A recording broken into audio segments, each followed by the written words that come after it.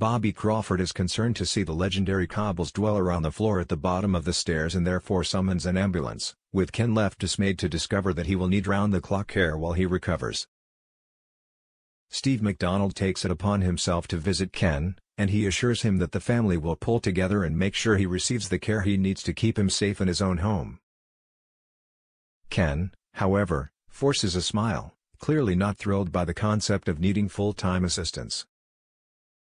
Well, it all starts when Toya Battersby gets a delivery of yellow roses, which confirms her suspicions that Rowan called the police on her.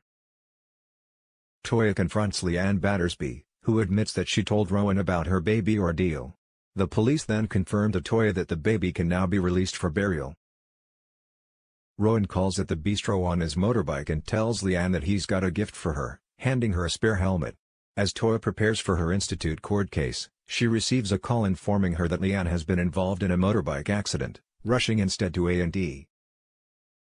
With a big return and two legends rushed to hospital, Coronation Street packs the emotional punches next week.